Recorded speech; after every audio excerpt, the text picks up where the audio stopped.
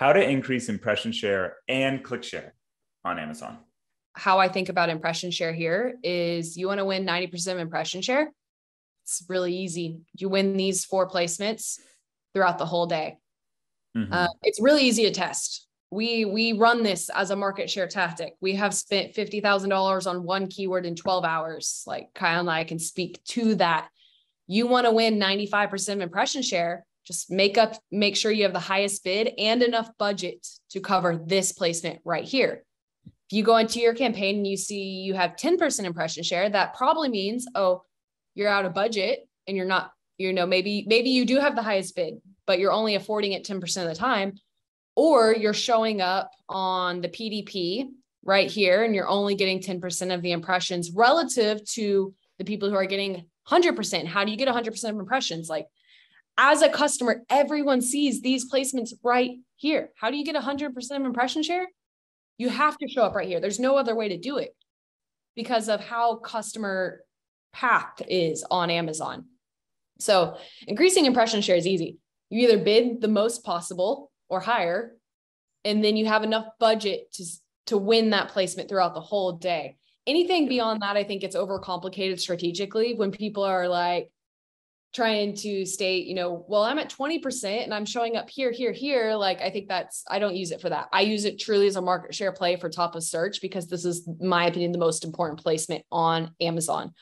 So that's my consideration there. And we create impression share campaigns and focus on top of search. And then we've also started layering in forecasting for spend based off impression share. So we will pull our impression share data on the keyword level, and then we will forecast how much spend is needed to win a certain keyword 90% of the time based off our minimum valuation. And then that allows us to go to brands and say, hey, you really want to win the term Christmas gifts? Well, based off your last 30 days history, you're going to need to spend $17,000 a day. So that's how we've used it to date. Do you have anything to add? If you want to increase impression share, increase spend, increase bids, increase budgets. I mean, that's it. It's 90% the hard thing. I think it brings up a fun question that I think about a lot is like people try to back into, based on my current impression share, my current CPC, conversion rate, all these things, how much would I have to spend? Like you're talking about, how much would I have to spend? You can try to forecast. And the funny thing is you rarely ever get to close to 100%. It is the inventory required to sell that much goods and like hold those. It's almost impossible. There are very few vendors in the world who can just like dominate 100%, and actually serve the customer that's looking for it. So unless your niche is very specific and small, like go for it. But we're talking about big terms. Why it's such a variable is like, let's say you win those placements 100% of the time, or you're winning it 50% of the time. Your competitor goes out of stock. They're no longer advertising on it. You're winning that exact same placement for half the price. And now it's like, oh, now my impression shares jumped to 95%. So that's why it's such a hard model to forecast, is it is based off a lot of these variables that we can't control because it's an auction. So you are bidding on so many different placements against so many different brands. Do you have any comments on the second part of this question, which was improving click-through rate? And it was from an ad perspective, right?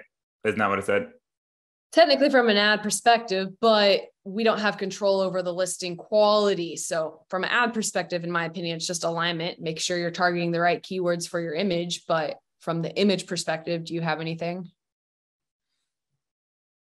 It depends. There's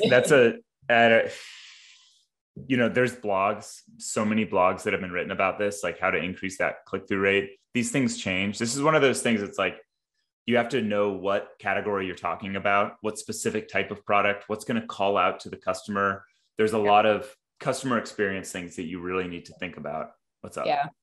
It's such a variable topic. Like I was thinking about protein again, like if you're targeting women's protein, maybe have a pink bottle. Like there's so many ways to go with it. Yep. Yeah. You'll see in some categories, like Amazon does not want to see a person in a hero image, right?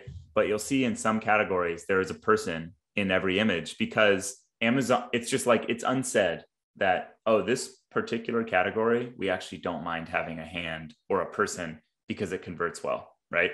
So it's really just about knowing your customer in the category and what's going to work best. That's a tough one.